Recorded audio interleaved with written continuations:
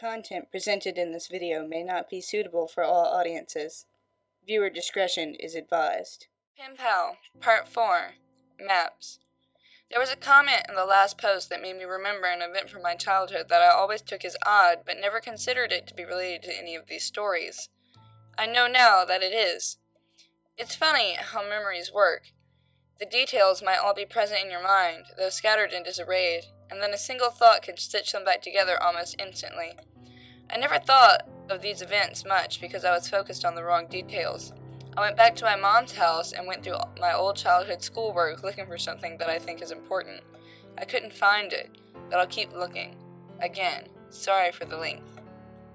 Most old cities and the neighborhoods in them were planned with the thought that the population would begin to grow exponentially and it would have to be accommodated. The layout of the roads is generally originally in response to geographical restrictions and the necessity of connecting points of economic importance. Once the connecting roads are established, new businesses and roads are positioned strategically along the existing skeleton, and eventually the paths carved into the earth are immortalized in asphalt, leaving room only for minor modifications, additions, and alterations, but never a dramatic change. My childhood neighborhood must have been old then. If straight lines move as the crow flies, then my neighborhood must have been built based on the travels of a snake. The first houses built must have been placed around the lake, and gradually the inhabitable area increased as new extensions were built off the original path. But these new extensions all ended abruptly at one point or another. There was only one entrance/exit for the entire neighborhood. Many of these extensions were limited by a tributary which both fed and drank from the lake and passed right by what I came to call, and have called in these stories, the ditch. Many of the original homes had enormous yards, but some of those original plots had been divided, leaving properties with smaller and smaller boundaries. An aerial view of my neighborhood would give one the impression that an enormous squid had once died in the woods, and some adventuring entrepreneur found the corpse and paved roads over its tentacles, only to withdraw his involvement and leave time, greed, and desperation to divide up the land among prospective homeowners like an embarrassing attempt at the golden ratio. From my porch you could see the old houses that surrounded the lake, but the house of Miss Maggie was my favorite. She was, as best as I can remember, around 80 years old, but despite that, she was one of the friendliest people I had ever met. She had a head of loose-set, white curls, and always wore light dresses with floral patterns.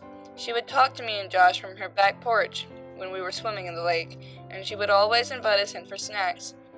She said that she was lonely because of her husband Tom was always away on business. But Josh and I would always decline her invitation because, as nice as Miss Maggie was, there was still something a bit odd about her. Every now and then we would swim away. She would say, "Chris and John, you're welcome here any time," and we would hear her still yelling that when we were walking back into my house.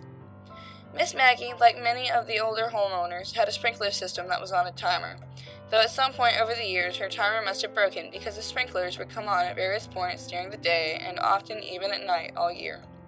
While it never got cold enough to snow very much, several times each winter I would go outside in the morning to see Miss Maggie's yard transformed into a surreal Arctic paradise by the frozen water. Every other yard stood sterilized and dry by the biting frost of the winter's cold, but right there in the middle of the bleak reminder of the savagery of the season was an oasis of beautiful ice hanging like stalactites from every branch of every tree and every leaf of every bush. As the sun rose, it reflected off, and each piece of ice splintered the sun into a rainbow that would only be viewed briefly before it blinded you. Even as a child, I was struck by how beautiful it was, and often Josh and I would go over there to walk on the ice grass and have sword fights with the icicles. I once asked my mom why she left it on like that. My mom seemed to search for the explanation before she said, "Well, sweetie, Miss Maggie is sick a lot, and sometimes when she gets really sick, she gets confused. That's why she messes up yours and Josh's names sometimes. She doesn't mean to, but sometimes she just can't remember. She lives in that big house all by herself, so it's okay if you talk to her when you swim at the lake. But when she invites you in, you should keep saying no. Be polite. Her feelings won't get hurt." "But she'll be less lonely when her husband comes home, though, right? How long will he be away on business? It seems like he's always away." My mom seemed to struggle, and I could see that she had become very upset. Finally, she answered, "Honey, Tom's not going to come home. Tom's in heaven. He died years and years ago, but Miss Maggie doesn't remember. She gets confused and forgets, but Tom's not ever coming home. If someone moved back in with her, she might even think that it was Tom. But he's gone, sweetie. I would have only been around 5 or 6 when she told me that, and while I didn't understand it completely, I was still profoundly sad for Miss Maggie. I know now that Miss Maggie had Alzheimer's. She and her husband Tom had 2 sons, Chris and John. The 2 had worked out payment plans with the utility companies and paid for Miss Maggie's water and electricity, but they would never visit her. I don't know if something happened between them or if it was the illness, or if they just lived too far away, but they never came around. I have no idea what they looked like, but there were times when Miss Maggie must have thought Josh and I looked like they did when they were children. Or maybe she saw what some part of her mind so desperately wanted her to see, ignoring the images transmitted down her optic nerve and just for a little while showing her what used to be.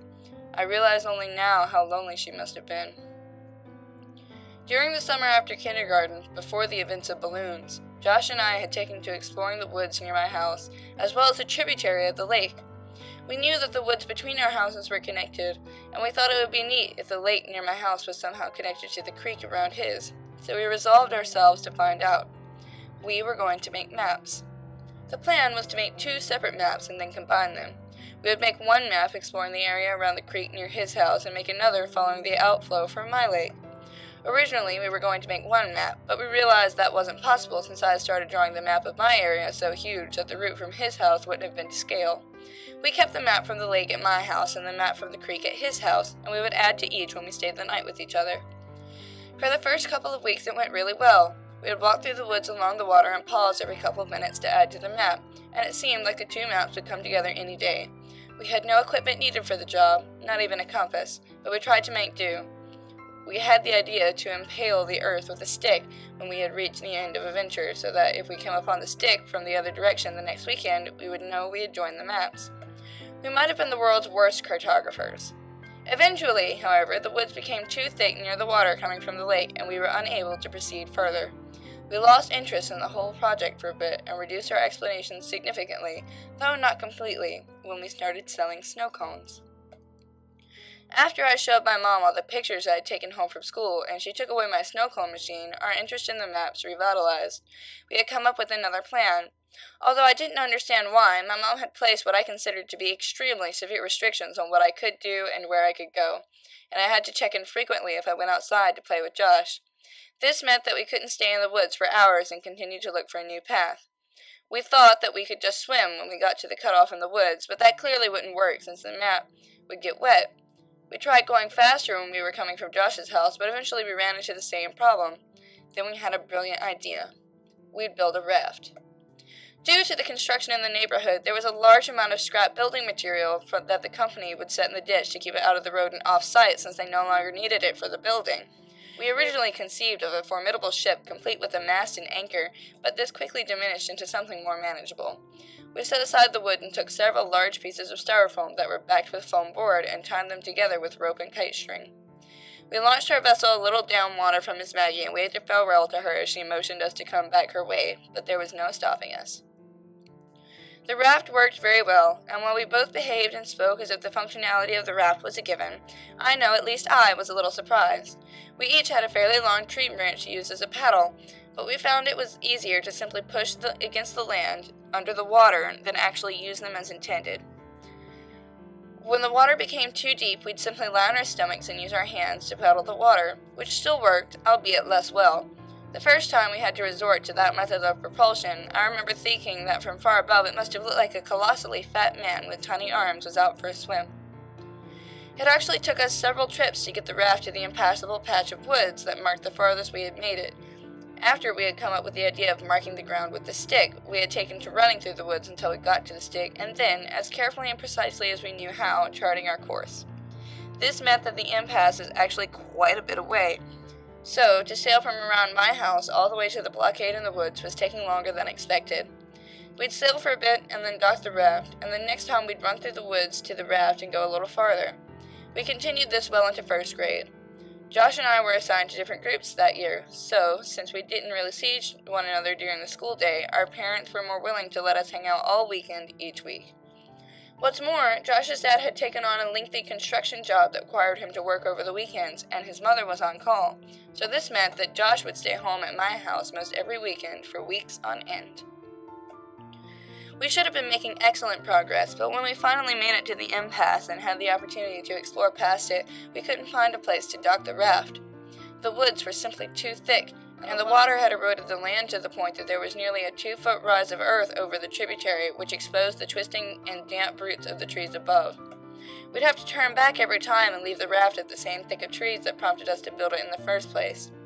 Even worse, winter had arrived, so we couldn't justify leaving the house in our swimsuits. We were getting nowhere. We always had to come home before we could gain much ground. On a Saturday around 7 p.m., Josh and I were playing when one of my mom's co-workers knocked on our door. Her name was Samantha, and I remember her well now because I would propose to her a couple of years later when I was visiting my mom at work. My mom said that she had to go to work to fix a problem that had arisen and that she'd be back in 2 hours. Her car was being repaired, so she'd have to ride with Samantha, but I gathered that the problem was Samantha's fault and discussing it in the car was why it would only take 2 hours. She said that under no circumstances were we to leave the house or open the door for anyone, and she was in the middle of explaining that she would call every hour when she got there to check in, but she ended the statement prematurely when she remembered that our phone had been turned off for delinquent payments. This was why Samantha had just come by unannounced. She looked me dead in the eye as she was closing the door and said, "Stay put." This was our chance. We watched her drive down the serpentine road toward the exit, and as soon as the car rounded the last visible bend, we ran back to my room and dumped my backpack out while Josh grabbed the map. "Hey, do you have a flashlight?" Josh chimed in. "No, but we'll be back way before dark." "I was thinking just in case, we should have one." "My mom has one. I don't know where she keeps it." "Wait!" I ran into my closet and pulled a box down from the top shelf. "You have a flashlight in there?" Josh asked. "Not exactly." I opened the box and revealed 3 Roman candles that I had taken from the pile that my mother had amassed for the 4th of July that past summer, along with a lighter that I had managed to take from her some months before. This would ensure that we at least had some light if we needed it. This was a little bit before I had been given an opportunity to be afraid of the woods at night, so it wasn't fear that motivated our search for a light source, only practicality. We threw it all in the backpack and bolted out the back door, making sure to close it so boxes wouldn't get out. We had 1 hour and 50 minutes. We ran through the woods as fast as we could and made it to the raft in about 15 minutes. We had our bathing suits on under our clothes, so we stripped off our shirts and shorts and left them in 2 separate piles about 4 feet from the edge of the water. We untied the raft from the tree, grabbed our branch paddles, and cast off. We tried to move rapidly to reach a point beyond the contents of our ever-expanding map, as we didn't have time to waste seeing old sights. We knew that we were slower in the raft than on land, and that we would be in the raft for quite a while after the cutoff, since the woods were too thick to walk through and there wasn't a place to dock. This meant that we'd have to ride the raft back to the original docking site, even if we found a new place to dock it further ahead. After we passed the last charted part of our map, the water began to get really deep, and eventually we could no longer touch the bottom with our tree branches. So we lay on our stomachs and paddled with our hands. It was getting darker, and, as a result, it was becoming harder to distinguish the trees from one another, and we were both becoming slightly unnerved. In the interest of making good time, we were paddling fast with our arms, but this caused a lot of noise, and our hands repeatedly confronted and then broke the water's surface tension. During these periods, we could both hear the crunching of dead leaves and the snapping of fallen sticks in the woods to our right. As we would slow our pace and quiet our actions, the rustling in the woods would cease, and we began to wonder if it was really ever there at all. We didn't know what kinds of animals resided this far into the woods, but we did know that we didn't wish to find out. As Josh amended the map that I was illuminating with the lighter, we were suddenly confronted with the fact that the sounds were not imagined. Rapidly and rhythmically, we heard crunch, snap, crunch. It seemed to be moving slightly away from us, pushing through the woods just beyond our map. It had become too dark to see. We had misjudged how long the sun would linger. Nervously, I called out, "Hello?" There was a brief moment of breathless tension as we lay static in the water. The silence was suddenly broken by laughter. "Hello?" Josh cackled. "So what?" "Hello, Mr. Monster in the Woods. I know you're sneaking around, but maybe you answer to my hello? Hello?" I realized how stupid it was. Whatever animal it was, it wouldn't respond. I hadn't even realized I'd said it until afterwards, but if anything was actually there, I obviously wouldn't get a reply. Josh continued, "Hello!" in a high falsetto. "Hello!" I countered with as deep a baritone as I could manage. "Hello there, mate." "Hello, beep, boop." "Hello!" We continued mocking each other and were in the process of turning the raft around to head back when we heard, "Hello." It was whispered and forced as if it were powered by the last breath in a pair of deflating lungs, but it didn't sound sickly. It had come from the spot just off the map, which now sat behind us since we had turned the raft around. I slowly shifted on the raft and faced the direction of the sound as I fumbled with the Roman candle. I wanted to see. "What are you doing?" Josh hissed. But I had already lit it. As the sparking fuse sunk into the wrapper, I held it toward the sky. I had never actually shot one of these myself, and thought to just use it like a flare in the movies. A glowing green orb rocketed out towards the stars, and then quickly extinguished. I lowered my arm more towards the horizon. I could remember that there were several colors, but I couldn't remember how many times one of these fired before being depleted.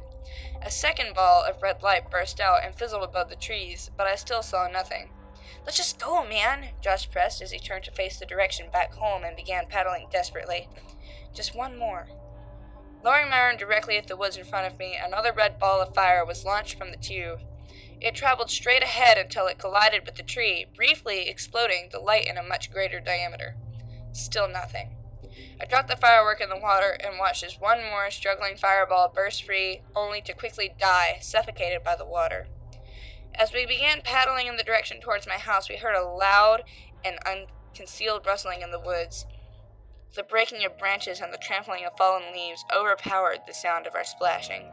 It was running. In our panic, we jostled the raft too violently, and I felt one of the ropes under my chest loosen. "Josh, be careful!" But it was too late. Our raft was breaking. Before too long, it had completely fallen apart. We each held on to a separate piece of styrofoam, but the pieces weren't big enough to keep us completely afloat, and our legs dangled beneath us in the water. "Josh, quick!" I yelled as I pointed at the water next to him. He scrambled, but it was too cold to move quickly, and we both watched as the map floated away. "I'm cold, man," Josh shuddered dejectedly. "Let's get out of the water." We approached the shore, but each time we attempted to pull ourselves up, we'd hear the frantic rustling thundering towards us from the woods just above. Eventually, we were too cold and weak to even try anymore. Steadily, we kicked our legs and found ourselves nearing the docking site. We toppled off the debris and tried to pull it on land, but Josh's piece slipped away and floated in the direction of the lake. We took off our swimsuits and were desperate to get into dry clothes to shield us from the biting chill of the air. I slid in my shorts, but there was something wrong. I turned to Josh. "Where's my shirt, man?" He shrugged and suggested, "Maybe it got knocked into the water and floated into the lake." I told Josh to go back to my house and to say that we were playing hide and seek if my mom was home. I had to try to find my shirt. I ran behind the houses and peered out over the water and scouted along the shoreline. It occurred to me that, with any luck, maybe I could find the map, too. I was moving pretty fast because I needed to get home and was about to give up when my concentration was interrupted by a sound coming from just behind me. "Hello." I looked around. It was Miss Maggie. I'd never seen her at night before, and in this poor light she looked exceedingly frail. The usual warmth that wrapped her manner seemed to have been snuffed out by the chill. I couldn't remember ever seeing her without a smile, and so her face looked strange. "Hello, Miss Maggie." "Oh, hi, Chris." The warmth and smile had returned to her, even if her memories had not. "I couldn't see it was you in the dark there." Jokingly, I asked her if she was going to invite me in for a snack, but she said maybe another time. I was too busy looking for my map and the shirt to really engage her, but she sounded happy, so I didn't feel bad. She said a couple other things, but I was too distracted to pay attention. I said goodnight and ran down her driveway towards my house. Behind me, I could hear her walking across the frozen yard, but I didn't turn around to wave. I had to get home. I made it home a couple minutes before my mom did, and by the time she came in, Josh and I had already changed clothes and warmed up. We'd gotten away with it, even though we'd lost the map. Couldn't find it? Yeah, but I saw Miss Maggie. She called me Chris again. I'm telling you, dude, just be glad you've never seen her at night. We both laughed, and he asked me if she invited me in for a snack, joking that the snacks must be terrible since she couldn't even give them away. I told him that she didn't, and he was surprised, and now that I had time to think about it, so was I. Literally every time we had seen her, she had invited us in for snacks, and here I had, albeit sarcastically, invited myself, and she said no. As Josh talked more about Miss Maggie, I suddenly realized that the lighter might still be in my pocket and that it would be disastrous for my mom to find. I grabbed the shorts off the floor and patted my pockets. I felt something, but it wasn't the lighter. From my back pocket, I slid out a folded piece of paper, and my heart leapt. The map, I thought, but I watched it float away. As I unfolded the paper, my stomach turned as I tried to understand what I was seeing. Drawn on the paper inside of a large oval, there were two stick figures holding hands. One was much bigger than the other, but neither had faces. The paper was torn, so a part of it was missing, and there was a number written near the top right corner. It was either 15 or 16. I nervously handed Josh the paper and asked him if he had put it in my pocket at some point, but he scoffed at the idea and asked why I was so upset. I pointed towards the smaller stick figure and what was written next to it. It was my initials. I shook it off and told Josh the rest of the conversation between Miss Maggie and I. I had always attributed the odd exchange to her being sick until revisiting the events in my mind all these years later. As I think about it now, the feeling of profound sadness for Miss Maggie returns, but it is augmented by a looming feeling of despair when I think about why she said maybe another time. I knew what she had said, but I didn't understand what it meant that night. I didn't understand what her word had meant weeks later when I watched men in strange orange biohazard suits carry what I thought were black bags full of garbage out of her house, or why the whole neighborhood smelled like death that day. I still didn't understand when they condemned the house and boarded it up a little while before we moved. But I understand now. I understand why her last words to me were so important, even if neither she nor I realized it at the time. Miss Maggie had told me that night that Tom had come home, but I now know who had really moved in, just as I now know why I never saw her body brought out on a stretcher. The bags weren't filled with garbage. You can follow me on social media, where you'll find posts of all my art. Any of my finished pieces are uploaded to DeviantArt, and I post works in progress as well as daily month-long challenges works on Twitter. If you like my style and want a piece of your own, I do commissions on DeviantArt and have a Zazzle shop, links in the description below. If you enjoyed the video, leave a like and comment. I would love to read what you guys have to say. Thanks for watching, and have a nice day.